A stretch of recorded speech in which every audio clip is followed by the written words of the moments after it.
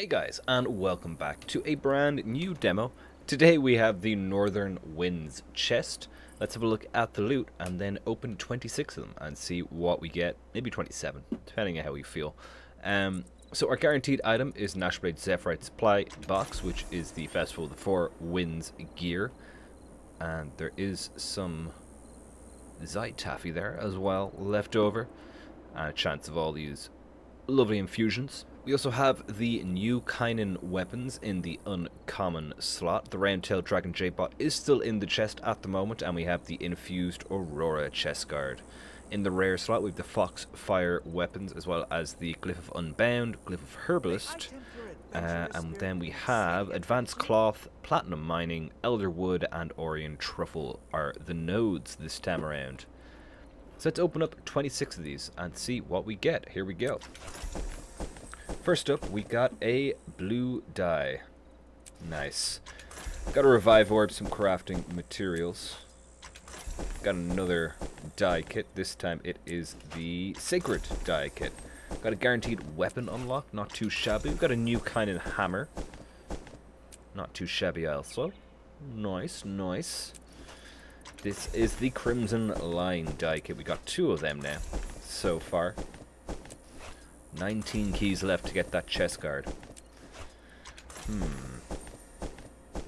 I do wonder if we're going to get more of these Infused Aurora items in future Blackline chests, perhaps. We got an End of Dragons material bag. Not too bad. Vibrant die kits. A lot of die kits this time. There's another Teleport Friend. Revive Orb yet again, and some more End of Dragon material bags. More Blackline statuettes. We got a guaranteed wardrobe unlock. Another Revive Orb. Do have plenty of Revive Orbs these days. So I did use a good few in the new Fractal in that stream. There's another End of Dragon material bag. What is next? Another die kit. Metabolic Primer. 7 more keys to try and get this Chestguard. Another of the, what's that, solar? Sacred, I should say. No, the solar's black and white, isn't it? There's an upgrade extractor, another End of Dragons bag, 3 more keys left. More materials, 2 more keys left. Oh, this is not looking good. Never mind. The final key is the key. Where did it even go? Oh, there. Very nice. The Infused Aurora Chestguard. So we'll check that out on all races at the end of the video. But for now, I don't know why I got off the hammock actually. But for now, let's do our loot. So we got 5 transmutation charges. Don't really need them. Let's look at our die kits next. 6 of those. Wow, that's a lot. Got, oh, we even have 4 more. A lot of dies today. So there is. We just got 2 of the same one. So we got the Breeze die, which is worth 19 copper. We'll try it at. Country Teal, 23 copper as well. Or no, I said 19 for the last one. Never mind. 22 copper, almost the same for Lemon Ice. We got Banana, 20. And we have Brick, also 20. Next, on to our masterwork. We got Blue Rose. That is worth 99 copper. We got 2 of the denim dyes. They are worth 285 each. Nice. On to the rares. Imperial Gold, which is a gold 70. Imperial Red, a gold 60. Illumination, only 1 silver. Well, 180. Redemption, 164. Blue Steel, a gold 22. Not too bad. Lapis, don't worry, 119. Everything will be fine. Nice. Let's move on to our material bags. We'll start off with the tier 6 bags. Got 4 blood, 4 scales, 1... Oh, what was that? Was it Fang? No, that was... Yeah, it was a Fang. 1 Fang, 6 claws, 4 totems, 5 bones, 5 dust, and 1 venom sac. For the large crafting bag, 17 blood, 6 totems, 6 fangs, 5 scales, 13 bones, 9 sacks, and 3 claws. And then End of Dragons, loads of stuff. Some gossamer, some bones, a few mystic coins, some ecto, bit of fish there, some resin. Very, very good. Ooh, some tuna. Nice. Or I should say ascended, but that's tuna. In case you didn't know. Oh no. Apparently due to unusual activity with my bank card, it has been placed on hold. Damn, and I don't even use that bank. That's so annoying. I don't even use the bank. Guess I better open up that link. Anywho. Right, let's move on to our guaranteed weapon unlock. A jeweled trident, that is really annoying. And a wardrobe unlock, a lupine circlet, which I think is also kind of annoying. The new Kynan hammer skin, that's pretty cool. That's worth 15 gold, not too shabby. And we got 26 Nashblade Zephyrite supply boxes. Let's see what they are worth. What did I deposit up here? Huh. We got, ooh, 8 of the counterfeit Queen's Gauntlet tickets. 13 of the obelisks. 4 race flyers. Oh god, we got a good amount of stuff here. Well, an okay amount of stuff. So we got 8 counterfeit Queen's Gauntlet, which is 16 gold. 9 depleted crystals, which is 13. That's 19, 29, 33, 38, 40 gold, and 50 silver. That's pretty good. Not too bad. Always, if you're just going for gold, I think when there is a... And we got the commemorative coin as well. When there's a festival item, like grab bag item in the guaranteed slot, I always find that's the best if you're just going for gold. Because you're at least going to get a bit of gold from the loot bag. Right, let's move on then, shall we? To the Infused Aurora Chestguard. Here's a new Infused Aurora Chestguard on Asura. Looking pretty good. It's got a little bit of a Aurora pattern to it, which is nice, which is currently on a white die. Let's go to default dies. So it's currently Murky Grey, Enamel Preservance, Vintage Silver, and Frostbite Green. Defaults are Shadow Violet, Recall, Pride, and Sand Shark. Ooh, that is lovely. Very, very nice indeed. Very nice indeed.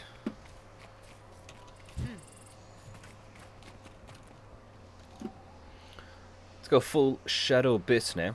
And everything looks dyeable, which is good to see. Top left is the main part of the armoring on the Chestguard. Top right is every other part of the armor, it seems, compared to the top left.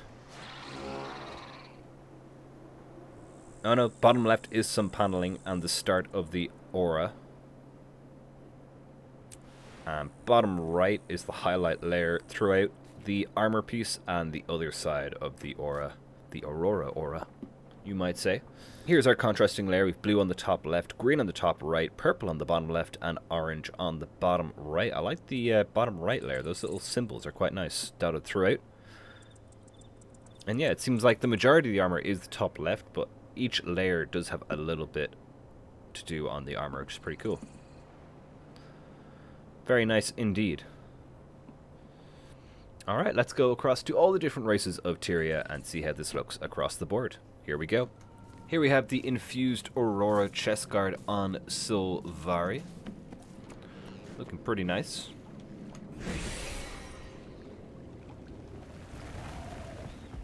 Don't think it works really with this outfit either, unfortunately.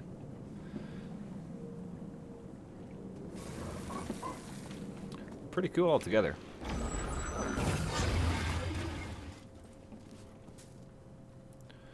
Pretty nice. The dyes we have here, we have Pyre and Blue Steel on top with Grape Gum and Pink Tint down below.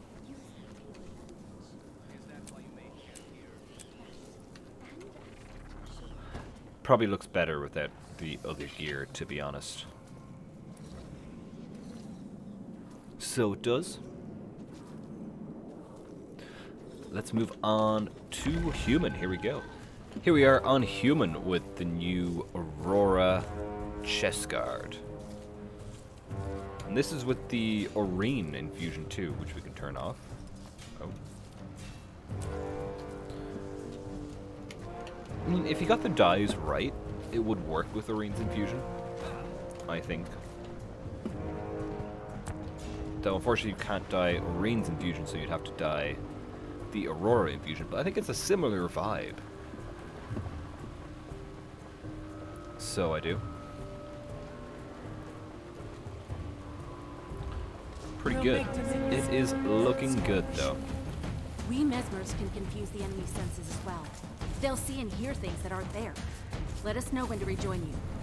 Legions. It's a shame the aura around your character doesn't leave too much of a trail behind you. It doesn't like move when you move, if you get me. Be nice if it had a little bit of a trail, but apart from that, I quite like it. Let's move on to Norn. Here we go. Oh, and the dyes here was Ruin on top, Chocolate, and Warmth down below. Here's the Infused Aurora Chestguard on Norn. Looking pretty good. Kind of works with the faux fire gear here. Ow, what the? What was that? Ow! Oi!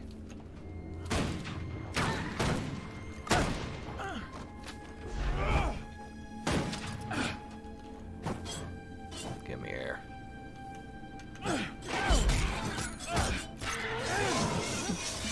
Alright, kind of works with the faux fire gear, I think. Maybe just because it's dyed similarly, but I think the sort of runic sort of look kind of works. Here's it just plain, just the Chestguard. Very nice. And the dyes here on Norn, Sienna, Starry Night, Gold, and Sienna. Here we are on Charr with the new Infused Aurora Chestguard. Pretty nice. Don't think it works with... I don't know. It does work with the shoulders on Charr, because they're a bit further back. And these gloves aren't too bad either.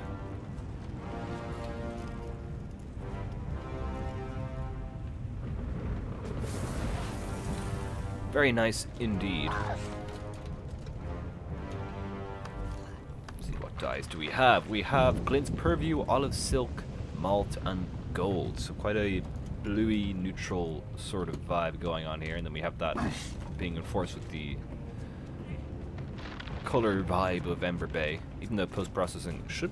I think it's off. It is off. Much brighter with it on.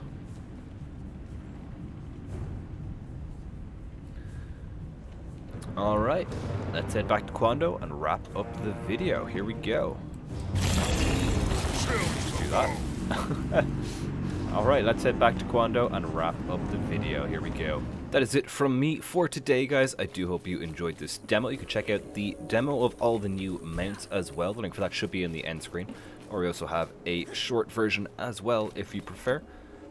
Leave a like if you enjoyed, subscribe for more in the future. You can join the Discord, the link for that is down below, and you can support the channel through the membership program or with super thanks. And there's more information on that down below as well. And oh, these final dyes you put on here, Shadow Turquoise, Enamel Preservance, Murky Grey, and Frostbite Green, kind of going back to what I had at the start. I think it works quite well with this this hat, I think. Well, it's kind of armored, and the trousers don't work anymore, but the rest of the outfit looks alright. Anyway, thank you so much for watching, and take care.